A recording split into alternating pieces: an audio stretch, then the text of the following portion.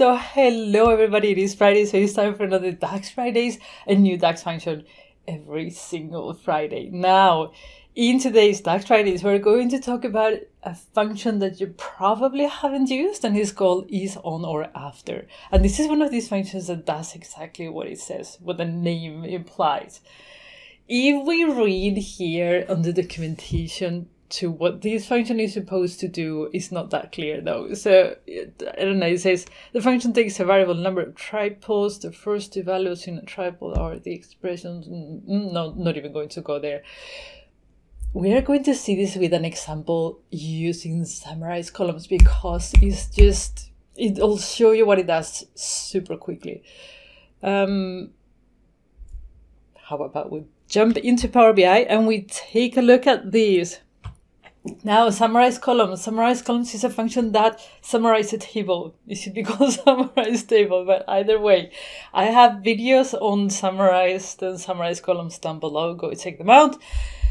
But what we've done here, we're using the Northwind dataset. This file is available for download at Curbal.com, resources, download center, DAX Fridays. So you can go and pick it up there. And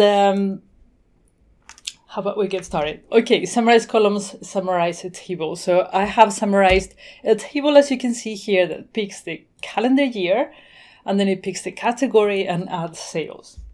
More details on the videos down below. Okay, so now let's say that we want to filter this table. So we want it just to, summarize the table after a specific year.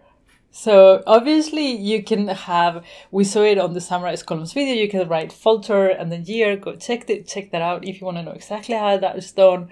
But there is another way to do it. Check this out.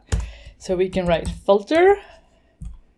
We need that to be able to give instructions to summarize. And then we're going to use our famous ISON or after. And this is what it does. It's super cool. So we're going to pick the calendar year because we want to have the sales after, so 1997 after.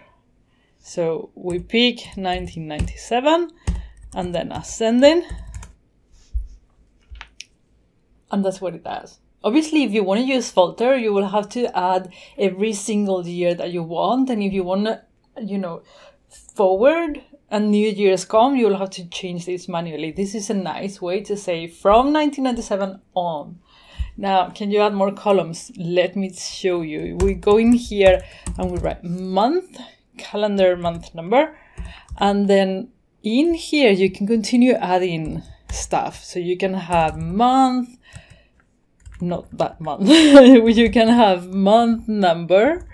It is up there. And then you can have, let's say that we want to have from 1997 July onwards. So 7 ascending.